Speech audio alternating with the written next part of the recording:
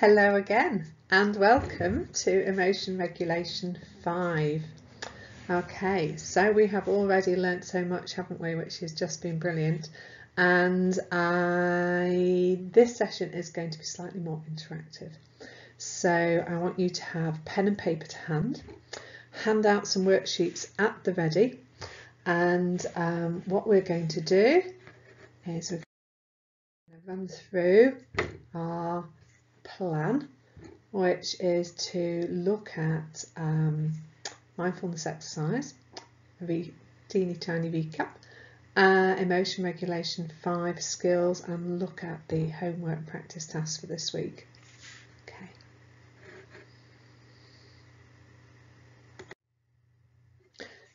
So the first thing we're going to do, as usual, is our mindfulness exercise. So just to sort of allow yourself to get comfortable but alert as wherever you are, and but just before we start, just to sort of check in with yourself about where you are. Are there any distractions around? Is there anything in the environment you need to clear a space somewhere? If you were to scan yourself from the top of your head down to the tips of your toes, what might you just notice? Are there any adjustments you need to make? And with our mindfulness exercises, what we're wanting to do is we're wanting to focus on how we bring our mind back. Because we know that when we do a mindfulness task, or usually any sort of everyday task, there are things that interrupt that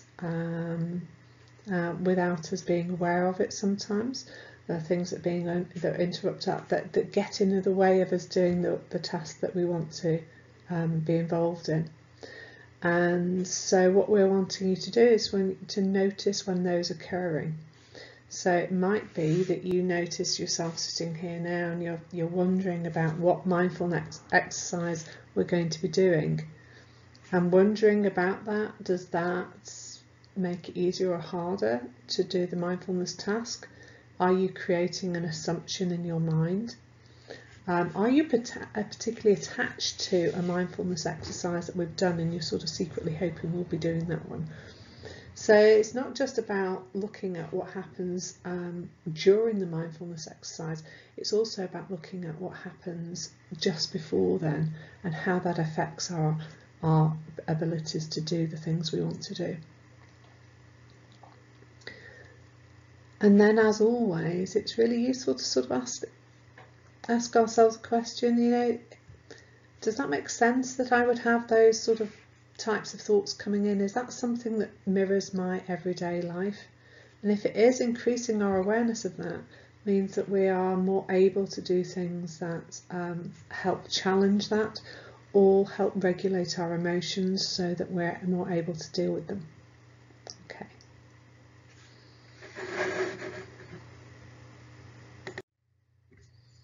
So I'm quite excited about this actually.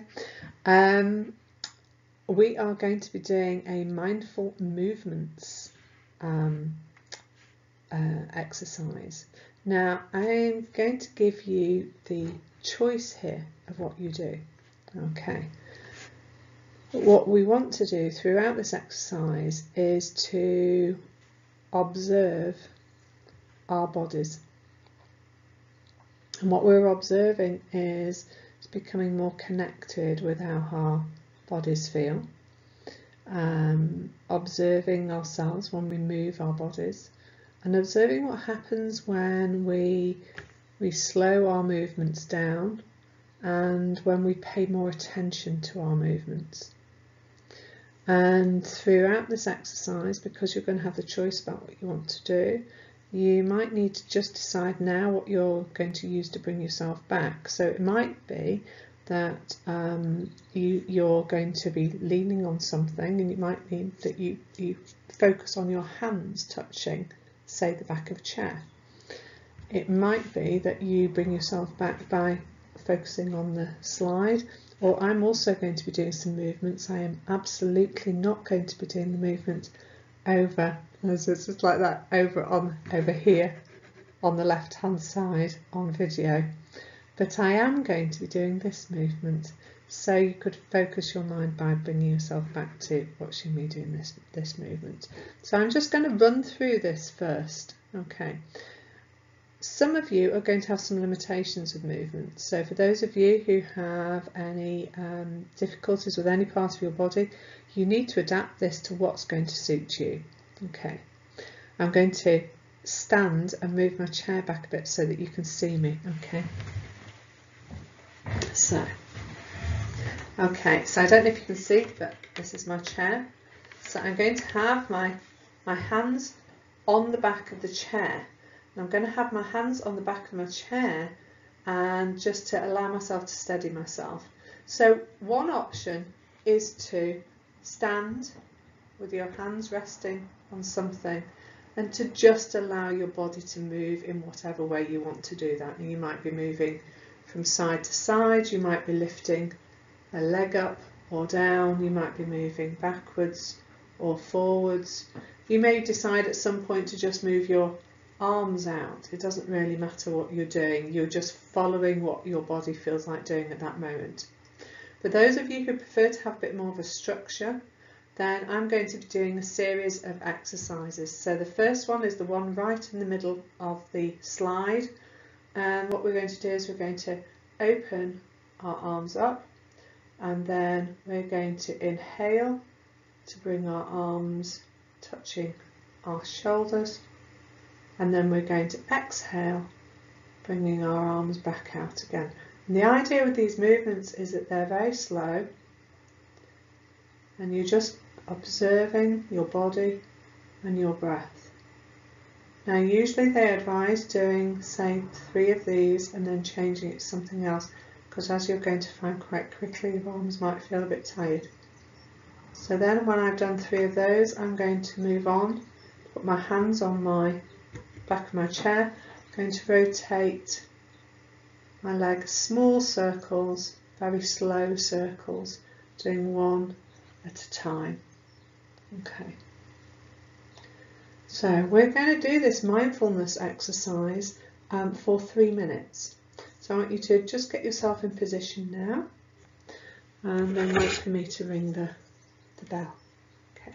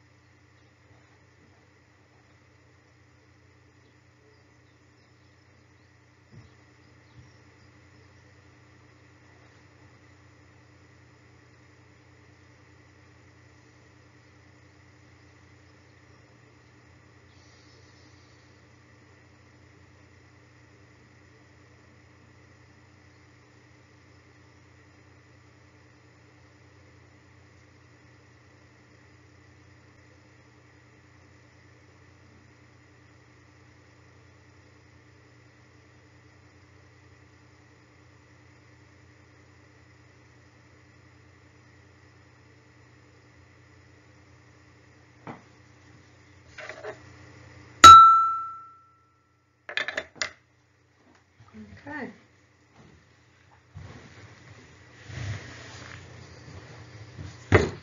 What did you notice? Just take a few moments to just pause and go through the process in your mind and to jot down what you noticed, what intruded, what made it easier or harder to do the exercise. Were there any judgments you made? Did you make up some rules? Did you feel you needed to follow me? Were there times when I did more movements than you were expecting? Was there a judgment there? Let's spend a few moments just jotting that down.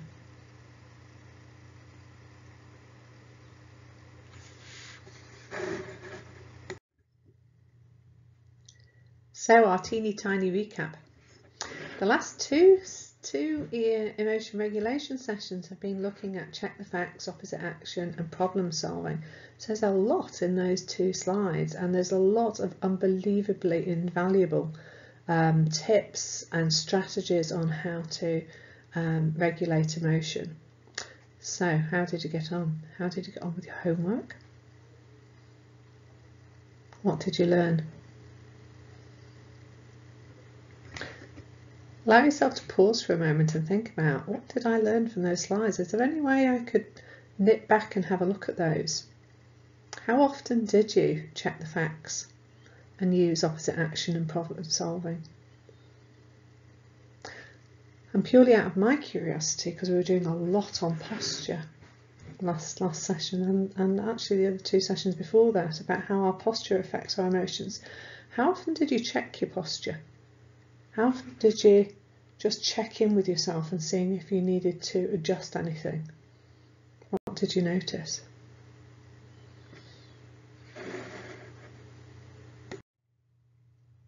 So, without further ado, I'm going to introduce this week's emotion regulation skills, which are all about reducing vulnerability to emotion mind.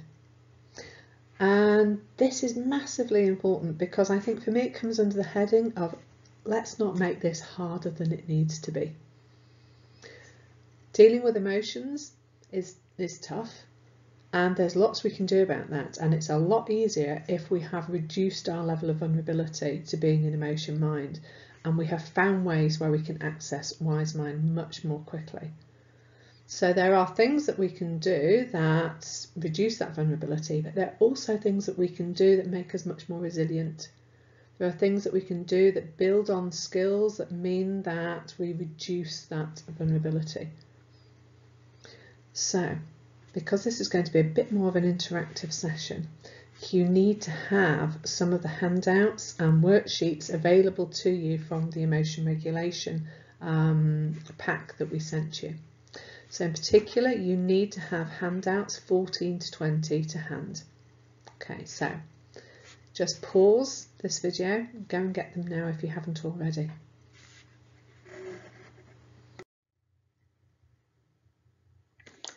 Hi, so please skills. Well, I could do an entire lecture on please skills because they are so incredibly crucial.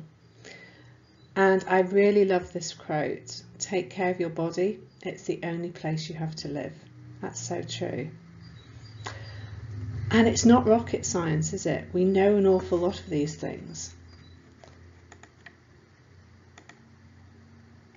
If you build a house on really shaky foundations, the house is not going to stand up for very long.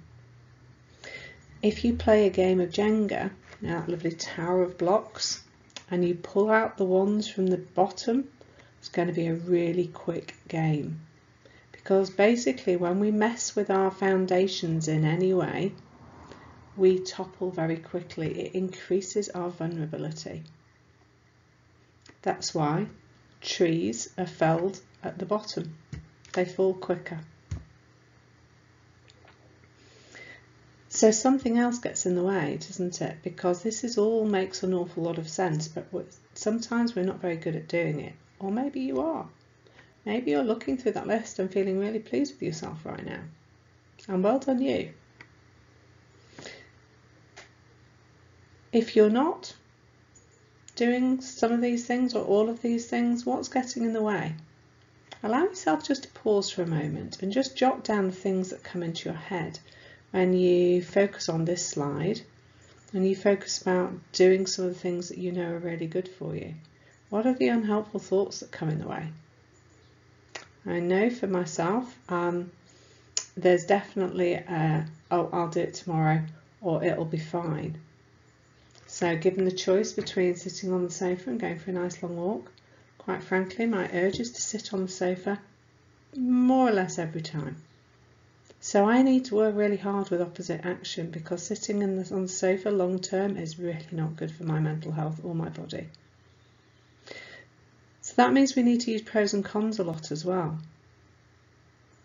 And there may be also other things that are getting in the way. So for instance, if we are minimising physical illness, not only do we need to use opposite action, but we also perhaps need to look at our interpersonal skills as well.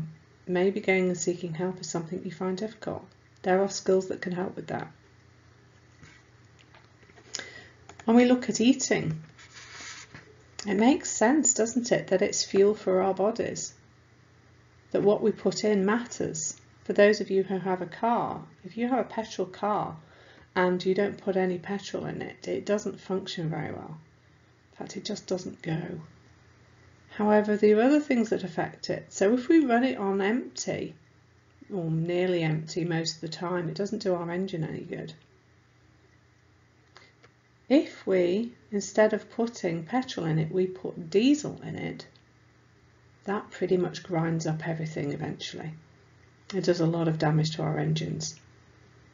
So food is a fuel, and what we put in our bodies affects both our body and our brain, affects the chemicals in our brain. There's a lot on the news about sugar addiction and what that does. This is a very real thing. So if we want our minds to function well, we need to pay attention to the food that we put in our bodies. It goes without saying, doesn't it, that mood-altering substances do exactly what they say on the tin. They alter our mood, and that is not good. So we can distort or minimise the facts as much as we like, but actually the facts are these do affect our mood. And if we are vulnerable, they are going to affect our mood more and our mental health. Sleep is crucial, isn't it? There is a reason why sleep is used as a method of torture. It makes us very disorientated, confused, difficulty with concentrating when we don't have enough sleep. And there are other factors around sleep which are really important to pay attention to. So, for instance, the temperature that we go to sleep at, whether we're looking at screens before we go to sleep, that blue light affects our ability to go to sleep. If we have a television in our bedrooms, that also affects our ability to get off to sleep. And there's other facts as well, so I'm just going to turn over the page. When we stay awake and we don't go to sleep, being awake for 19 hours is cognitively damaging as much as being legally drunk. Also affects our ability to lose weight.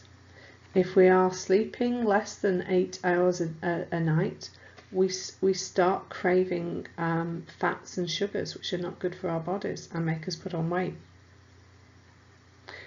Sleep has also been shown to affect athletic performance, and lack of sleep affects our immune system.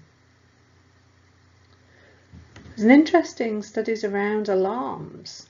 When we set our alarms, that causes a stress response. This is really important because actually if you do that alarm and then snooze, you're setting off multiple stress responses. So what we want to do is we want to get into a sleep habit that allows us to wake up naturally at a time that is good for us. And that means going to bed early enough and getting a good night's sleep. Now, handout 20B looks at sleep hygiene. Have a look at it. See if you're doing all the things on the list. See if there's any way you can improve and get a better night's sleep. And the next slide is going to focus on exercise. Okay, I'm pretty sure that you know all this, okay, but just in case you don't, exercising regularly helps mental clarity. We think better, basically. We have a better sleep, better mood, improved skin, always good. Helps us lose weight if we need to. We have stronger bones, that helps protect us in old age, lower blood pressure, stronger immune function, lower heart rate, muscle strengthening and definition of muscles, so we look better too. Basically, I think you know yourself that if you're exercising, you become more aware of your body, you're more alert, you hold yourself better. It just releases a lot of really good stuff.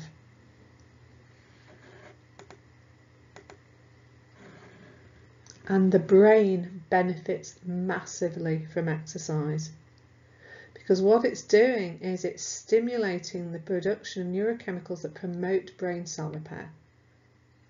It improves our memories, lengthens how long we can attend to things, how long our attention span is.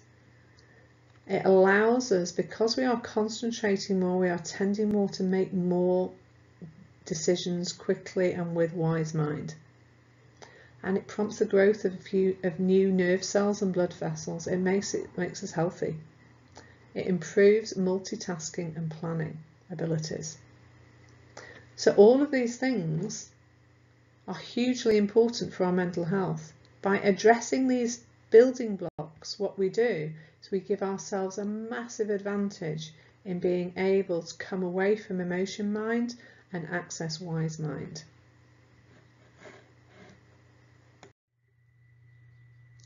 So we're now on to looking at accumulating positive emotions, so the A, part of the ABC. This is really so important and is one of the most pleasurable things to be doing with the DBT skills, because basically what we're wanting to do is we're wanting to build our resilience with this. So the more positive events that we can include in our daily life, the more resilience we build and the more we reduce our vulnerability to painful emotions. So this is a way of building our life in the long term, which makes us less sensitive to those painful emotions that often feel quite overwhelming. Okay, so first of all, what I want you to do is I want you to get hold of handout number 16. And then what I want you to do is I want you to pause this video. And when you pause this video, you need to complete handout 16. So complete the pleasant events list. So what I want you to do is to tick off all the ones that feel like they appeal to you in some way. And that's going to be different on different days depending on your mood. So don't discount the ones that you haven't ticked. Go back over them at a different time.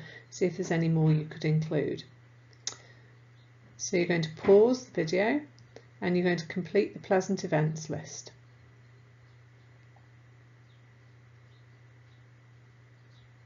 Okay, so then what we're going to do is we're going to go through handout 15.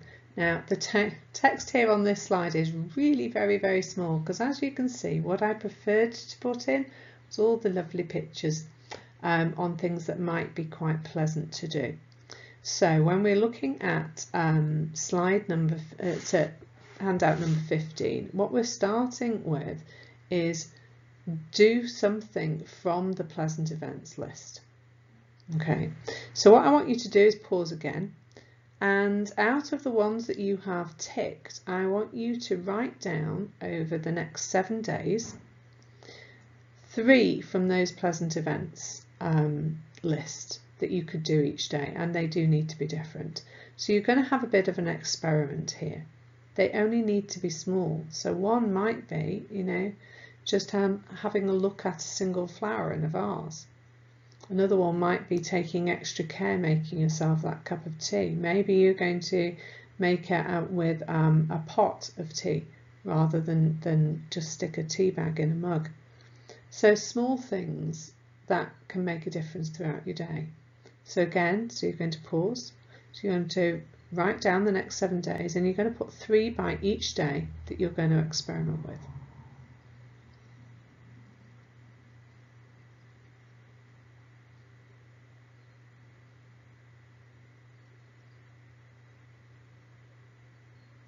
And as part of the homework, you're going to be completing worksheet 10, which is the Pleasant Events Diary, which is designed for daily use. So this is how you're going to monitor and look at what are the results from these experiments from the Pleasant Events list. And we're going to have a very brief look at how you do that. First of all, you know, you pick what you're going to be doing each day. And then here's the crucial bit, because the urge is likely to be, oh, I'll do that tomorrow, or maybe I can't be bothered today. So whatever it is that's helping you to avoid doing that, you're going to practice opposite action.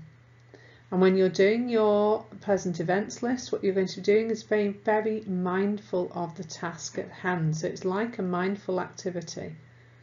And this is really important, because by paying attention to positive experiences in a mindful way, we get ourselves in the zone of what we're doing. And the more positive experiences we can have when we're in the zone of doing things, the happier we are. So this is sounds like the gift that keeps on giving. Okay, so then what you're doing, because this is a mindful exercise, you're going to be drawing on the skills that you have before of moving your attention back when your mind wanders onto something negative. And think of things in advance that might get in the way.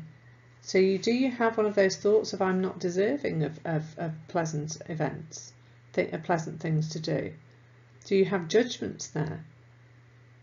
Think of that, what's going to get in the way, and then just allow yourself to just notice that you're having that thought and bring yourself back to the task, because that's what we do in mindfulness, isn't it? Don't anticipate worries. So don't be worrying about, oh, when is this going to end? Or will more be expected of me? The idea is to stay in the moment with the task that you're focusing on in that time. And the idea of the Pleasant Events Diary is that you can assess this. So there might be things that you try that actually think, do you know what, that was a nice thing to try, but you know, I don't think that's for me. I'm going to try some others because they may work better for me. And you're not going to know unless you give it a go.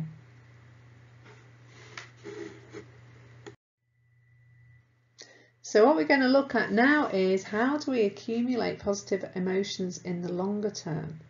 So in order to do this, we're working with the values and the priorities that we have in our lives that make our lives feel like they're worth living. And this is hugely important.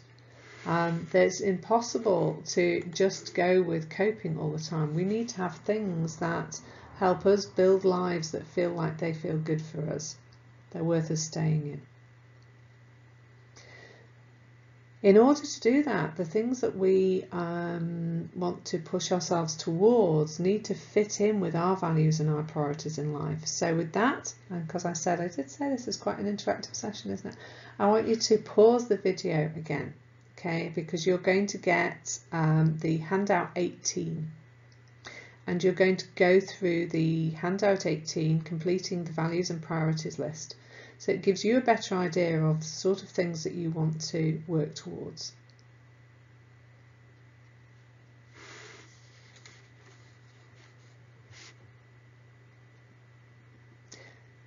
So I'm assuming you've pressed play again, and we're now continuing with the video. And I just want you to look over the values and priorities that you've listed and just ask yourselves a few questions. Are these values really my own? Sometimes when we're growing up, other people's values get placed upon us in a way that's not helpful. Sometimes we feel that we should be aiming for something that actually doesn't fit with us very well at all. A good way of assessing whether that is right or not is just to think about, okay, if I could act according to this particular value but not tell anyone about it, would I still do it? So for example, if being educated was something that was an important value for me, I might feel therefore that my goal has got to be completing a specific course. So let's think, I don't know, I might feel that actually that I want to aim for the highest qualification that you could, which would be a PhD. If I then imagine doing that without telling anybody that I'm doing it, and without telling anybody that I've achieved it, would it still have the same meaning for me? Likewise, if you're thinking, you know, I want to get a job caring for other people, just pause a moment and ask yourself, you know, is this something that I feel is part of me, or is this something that's been placed upon me? If I was doing this job caring for other people and I didn't tell anybody about it, is it still something that feels like it would be important for me? Or are there other doors that I want to have a little explore through, feel like they might fit for me a bit better? So then what we're going to do is we're going to avoiding. Identify the values that are important to you, which is what you've done on that list. And then what I want you to do is I want you to go back through that list and I want you to choose your top 3 currently, because this will change as well, but choose your top 3 currently. You might want to pause the video again.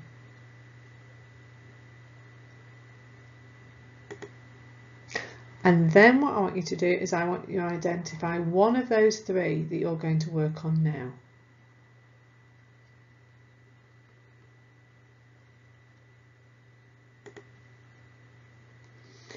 Now this means breaking it down.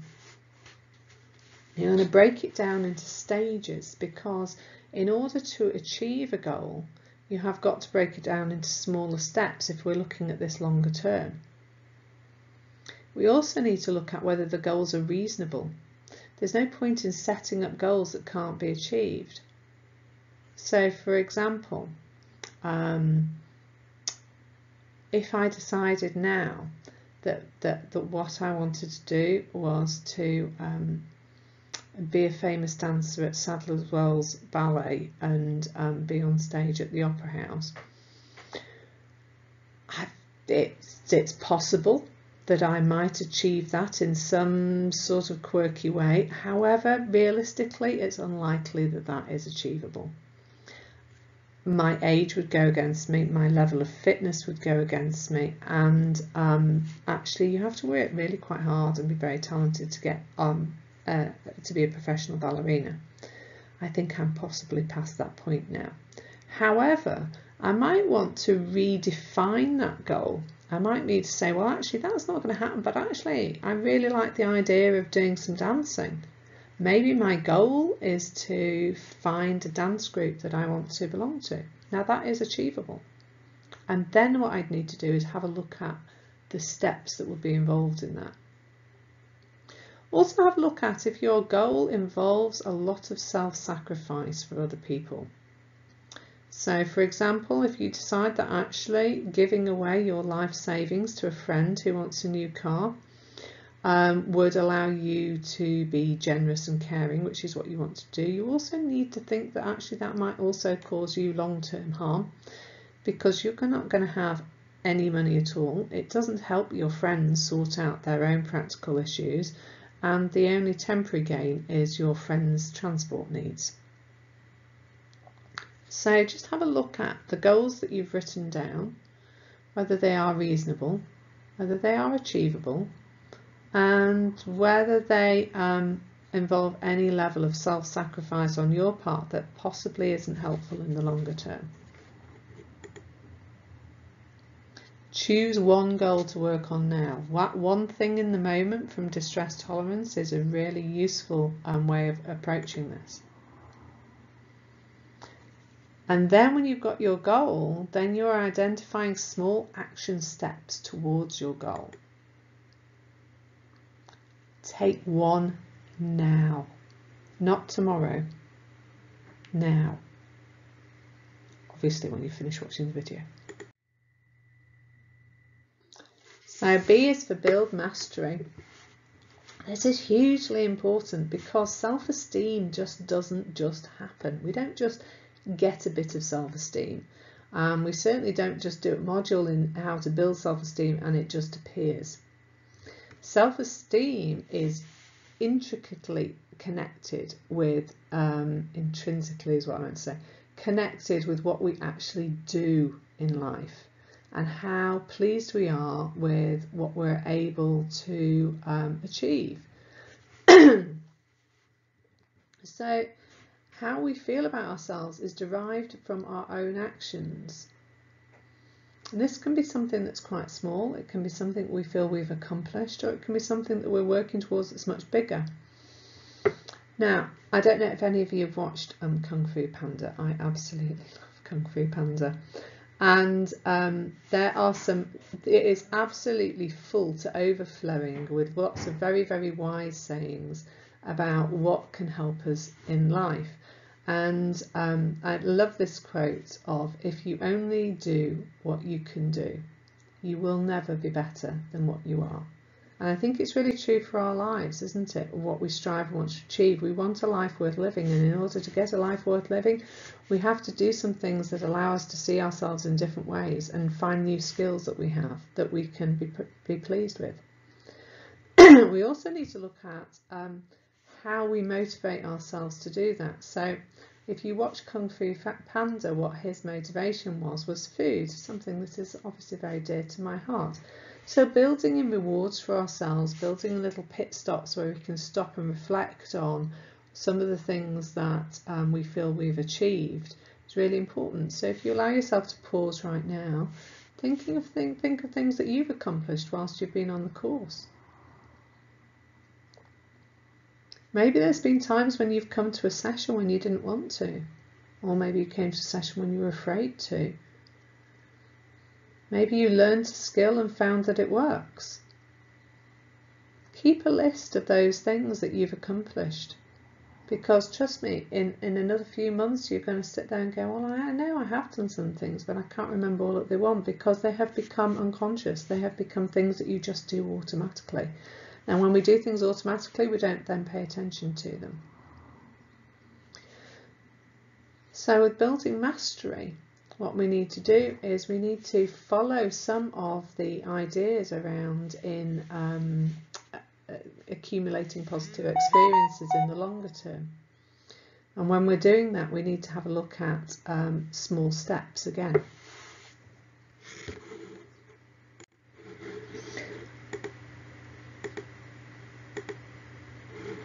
Okay, so I don't know if you're going to be able to see this slide on your phone, but basically this is a poster about getting fit for the peaks, to have a mountaineering expedition on the horizon. Okay, now I can honestly say, hand on heart, there is no way I'd be doing that. However, some of you might feel quite excited about things like that, but either way it doesn't really matter. What I want to point out is what somebody has to do to prepare to build mastery when they are mountaineering. So for the first thing they need to do is they need to have a training schedule. They need to begin training 12 to 6 weeks before they go. They need to aim for about 45 to 90 minutes of cardio 3 or 4 times a week, jogging, cycling, swimming, stair climbing. They need to do interval training. They need to do strength training a couple of days a week. So what you can see is there's small steps that they build up to something, and that's also what we do when we're building mastery over something. And we start small. So there's that Couch to 5K app would be a really good one as a first step towards getting fit for doing mountaineering. It builds up your stamina, builds up your strength, but it does it really small. So you do a half an hour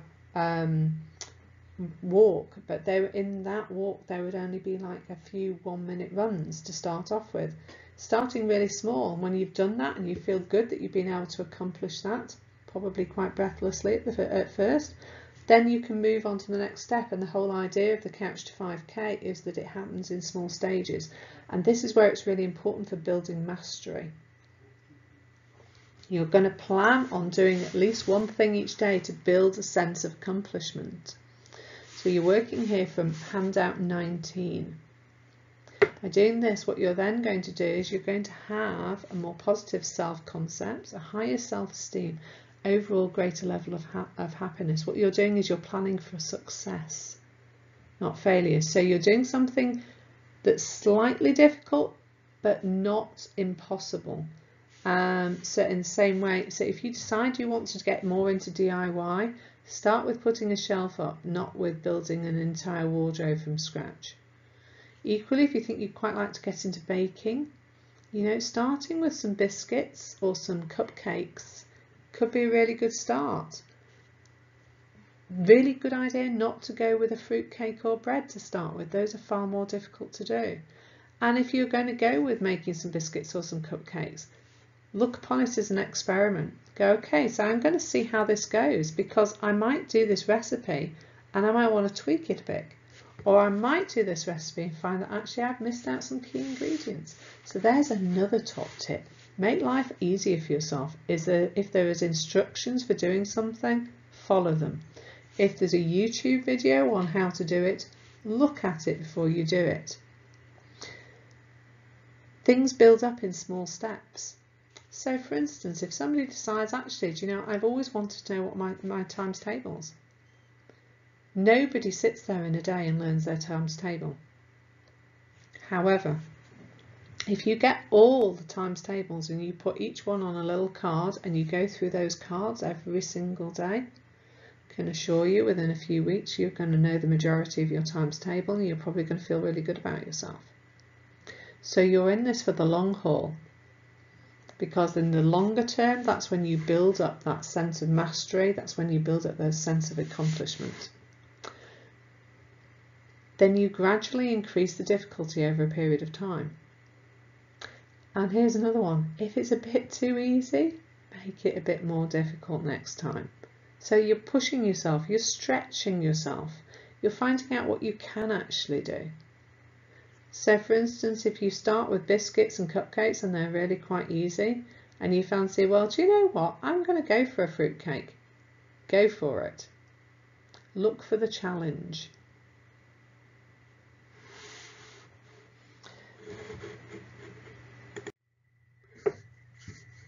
So I suppose what I want you to leave you with is a really good saying which says success breeds motivation. I also want you to leave with the fact that we have many doors that we could open and have a little look behind in our lives. And what we tend to do, we tend to just go for the same door over and over and over again because it's safe, it's comfortable, we know it. But actually all these doors, there could be some really exciting things behind those doors. There could be things that we try we just never even knew we could do. So you try a new door today.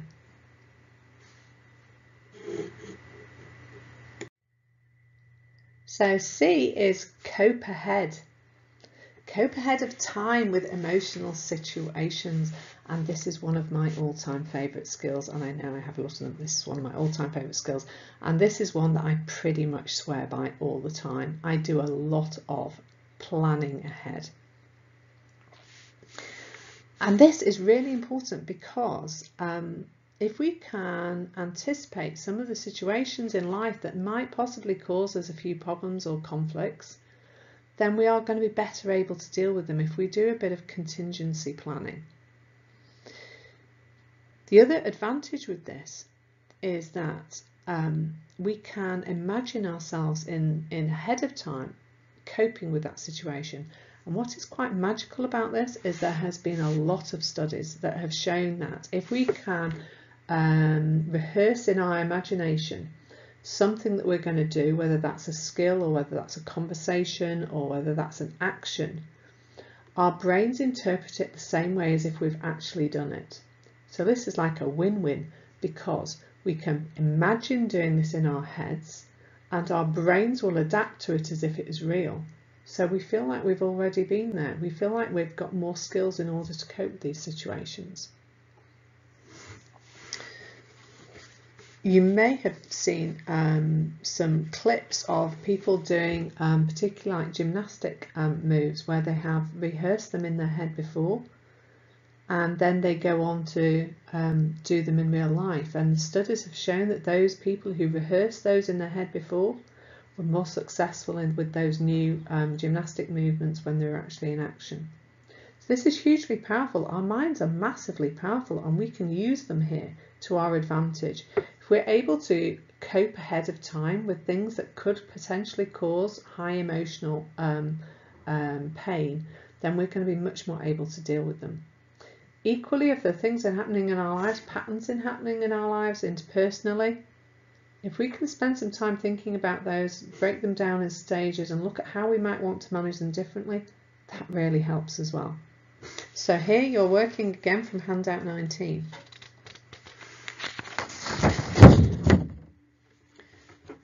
And I'm going to give you a few examples. So one of the ones I'm going to quote with is from Marsha Linehan. So she says that she suddenly became afraid of driving in tunnels. To reduce this fear, she started driving in every tunnel she could find, opposite action, reassuring herself that there was no danger of its falling in on me.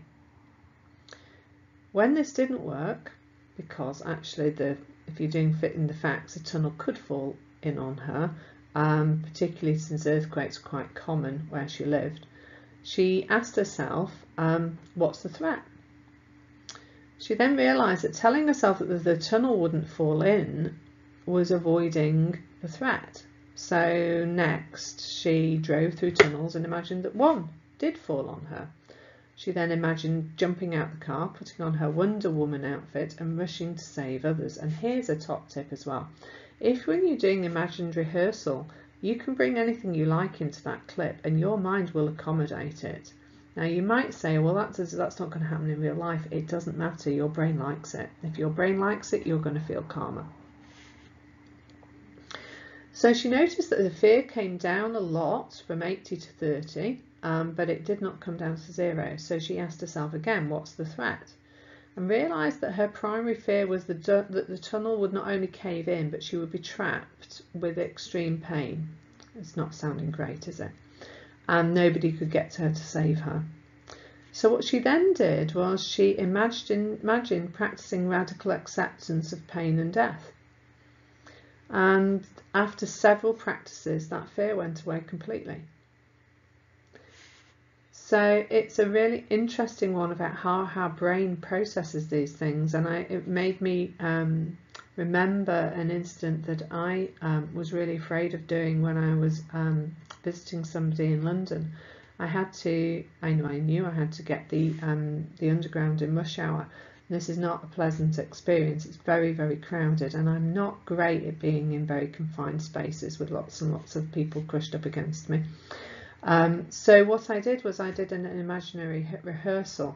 But before I did that, I did several key things that I want you to think about here, and sort of fits into the idea that, you know, if you want to learn mastery over something, or if you want to cope over time, doing your research is a really good idea. Ask people. People often have knowledge that we don't have. So what I did was I spoke to people who regularly use the tube. So I asked them, where do you normally stand at this particular tube station to make it less likely that I'm going to have to fight to get on the train, and less likely that I'm going to be in the most crowded part of the train? And then I spoke to people and asked them, so where could you stand in the tube train where you're going to feel least claustrophobic? So basically, top tip, sitting down on one of those little seats in the middle, not a good idea because people tower over you. So I got this information, so I thought, right, I'm going to rehearse this in my mind. So I rehearsed in my mind standing on that particular area of the tube station. I imagined getting myself into the tube train calmly. I imagined myself moving myself towards the area that I want to stand by the window that's between the partitions of the two trains. And I imagined all the obstacles that I might come across. And this is hugely important because we can do this. We can imagine all these obstacles in the peacefulness of our own homes and deal with them calmly, so that we're more prepared for them when they come up. So I imagine lots of things happening. I imagine that lots of people would come in and try to crush up against us and what I would do then. I imagined the train crashing and what I would do then. And I worked very much with what can I do something about, and like Marsha, Linehan, what would I have to radically accept? And by replaying that over and over in my mind, my fear of that incident reduced, and I was able then to get on that tube train and go and get to my destination. This also works with interpersonal issues. So the little picture of a book which says guilt trip just ahead. There are usually patterns of behaviours that we fall into with people we're in relationship to. They usually follow not only a pattern but also an outcome. And maybe that happens to you. So, is there a pattern that you tend to get into when you're talking with somebody close to you? How does it start? Just jot that down. What happens? And then? Do the and then question as many times as you need to. And then look at how does it normally end? How do you end up feeling? So then the beauty of planning ahead is, where can you intervene in a different way that would give you a different ending? Then rehearse that in your mind. Rehearse what that would be like to say something in a different way. Rehearse what the other person might say and how you might respond to that. And for those of you who are about to do the interpersonal skills modules, there's some really good top tips there. And for those of you who've already done it, draw on your interpersonal skills. Rehearse in your mind how you're going to manage that situation.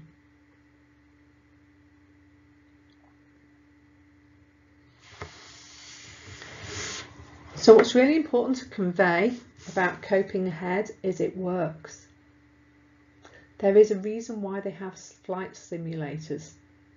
There is a reason why they train astronauts to go up into space. Rehearsal works. And on the handout that you'll see, there are several key stages to that. Describing the situation is really important. And you remember that the last session we did a describing mindfulness exercise.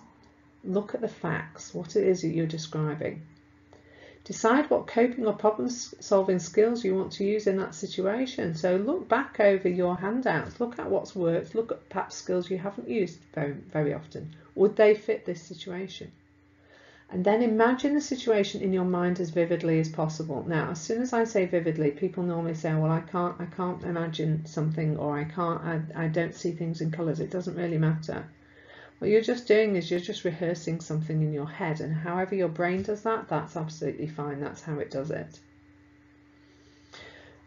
Then rehearse it with your coping strategies in place, coping effectively. Notice what comes up. Notice the obstacles. If there are obstacles, go back, rehearse it again with something additional. After you've done all this, practice relaxation after rehearsing. What that's really doing is it's teaching your brain that everything's okay. So sending messages to our brain saying it's all right, you can relax, is really important. What that does is it allows that experience to be embedded in your brain. It allows your brain to process that experience. Okay, so happy planning ahead of time. Homework practice tasks. I think these are really good fun tasks to do this week. All that you're going to be focusing on is how can I improve my life? And that just sounds like nobody could argue with that being a good thing. It's really good for us. And you're going to be doing this on a daily basis. So worksheets 10 and 11B are for daily use. Those are where you accumulate those positive events. That's where you build that mastery. So your homework is to utilise handouts 14 to 20. And to complete the worksheets 9 to 14, you'll be doing 10 and 11B anyway, for daily use. And happy experimenting. I can't wait to see what you discover from this.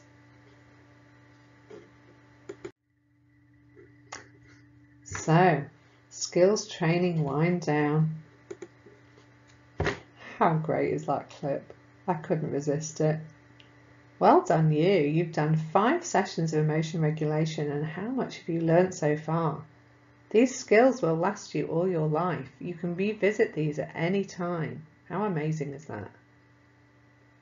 So I want you to just allow yourself to think about what you've learnt and think about what are you taking away with you from this session.